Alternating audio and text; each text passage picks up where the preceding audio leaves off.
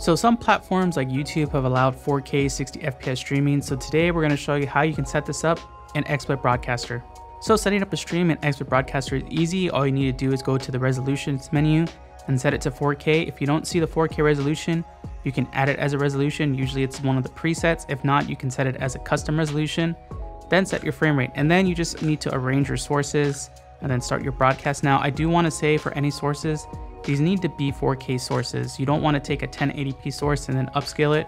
It won't look good. So make sure that your computer monitor is set to 4K or that you're using a 4K capture and you're capturing a 4K source. So encoding is both resolution and frame rate, and the higher the resolution, the higher the frame rate, the more encoding power you'll need.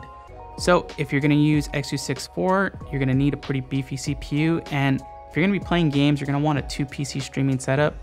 So you're gonna need something like an AMD Threadripper on the streaming PC, or you're gonna wanna use NVENC. So if you have an NVIDIA GPU, like a 3080 or 3090, these will work as well, and you'll need a lot of bit rate. So YouTube actually recommends 20,000 to 60,000 bit rate. So the more motion you're gonna have, the higher the bit rate you're gonna need to set.